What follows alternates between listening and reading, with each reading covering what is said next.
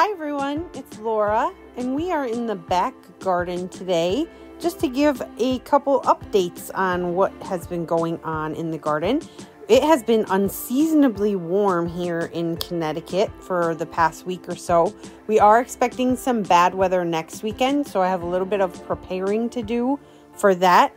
But in the meantime, I have gotten a bunch of stuff done, so I wanted to show it off a little bit. I've gotten a bunch of the hanging baskets out. I've gotten a couple of little projects done here and there. So let's have a look around the back garden at some of the things that I got done this week. And the first project I worked on was this little area over here. A couple weeks ago, I had talked about how I was thinking about putting a little bit of a brick patio situation here right next to this raised bed. And I did end up doing that. I used pretty much all of the extra bricks and pavers and everything that I had left. And it just fits this area. So it's still pretty small. And I had asked for ideas of what to put here. I was thinking about, someone had suggested a little bistro table and chair. That is definitely something that I had in mind. I just don't think it's gonna fit. I think it's too small. So I wanted to put a hanging plant here, and I had this coat rack in my house that just isn't working inside, and I've thought about using it outside for a really long time. It was bright pink, so I spray painted this black, and then I had the idea to add a couple of little crows on top just to make it extra special. And I wanted to put a hanging basket, but I didn't want them to be too big or too heavy. So I ordered these little 8-inch hanging baskets, which are pretty small, and I ordered them on Amazon. They were $20 for all 4. And they just got here, and all I did was shorten the chain on 2 of them so that the lengths would be a little bit staggered. But I love it. I obviously haven't filled them with plants or anything yet, but I definitely love the way it looks. What do you guys think? Do you like it? What else should I put here? I still don't think I can fit a table and chair, but I'm thinking maybe just a chair or a little bench or something. We also got a bunch of wood chips laid down. These are the free ones from our local transfer station. So we got 2 loads of wood chips down.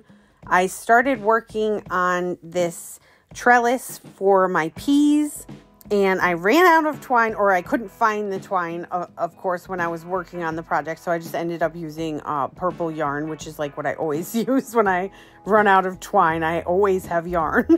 I still need to add I usually put a grid of twine around for the plants to climb up. So I still need to add that part. That will come next week. And let's have a look at some of these baskets. This window basket is right by my kitchen window, and in here I put a few of my pansy seedlings and a few of my alyssum seedlings. I do have an ivy in here, and then I also stuck a few branches of pussy willow that are just kind of for decoration. They may root because they root super easily, but that's not really what they're there for. And then the middle piece is a plant I got from the Connecticut Flower and Garden Show called a Little Ruby Alternanthera.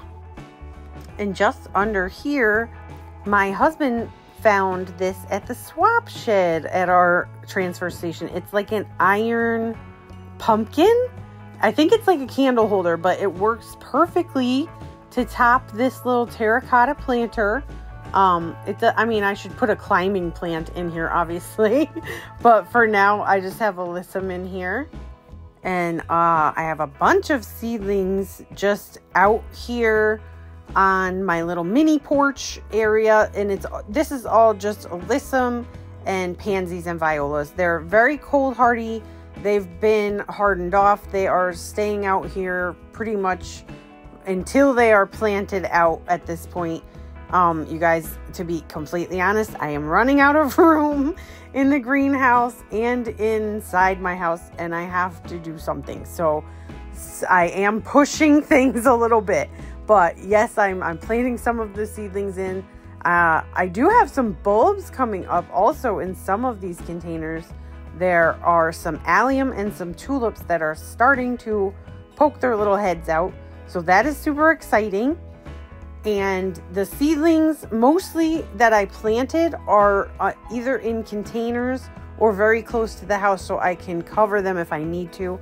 I have not needed to yet, and they've been outside for like 2 weeks, and I anticipate that I will only have to cover them for 2 upcoming nights in the next 10-day forecast. So I have a plan. Up here in this little basket, I have my little fairy, and then I have this white alyssum that I picked up at the garden barn in Vernon, Connecticut. I went there to see what they had. They did not have a whole lot yet. They had some pansies, and they only had 2 little alyssum plants, and I bought both of them because they just smelled so amazing.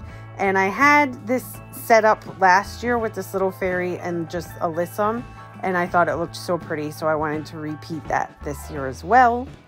And again, if it gets too cold, I can always just pull my baskets inside overnight. So that's one really good thing about baskets.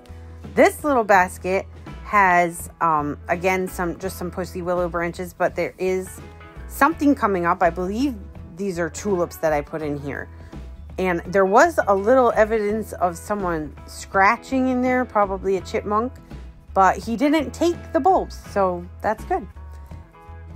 My husband also picked up this little rack thing here that has like a chicken on top, a rooster, which I don't love, but I painted it black. It was red. I spray painted it black. I love it. I'm probably going to put some hanging basket liners in it and put plants in it. This gorgeous planter I got for Christmas. I love her. She's amazing. I put a couple little alyssum seedlings in there as well. And behind her in that pot is just some pussy willow branches that I am trying to root. But I am not doing a great job, you guys. I probably shouldn't have left them outside. I probably should have let them go in the greenhouse until they were more established. But we will just see what happens. And then off in the distance there, you can see I did get my hellebore planted. She's doing great. There's a couple other plants over there that are starting to emerge. And over here in my fairy garden / witch's garden area, I did plant a bunch of my snapdragon seedlings. Basically, I have a ton and they are getting too big for the seedling trays, just like a lot of other things. This is why you don't start a million plants too early.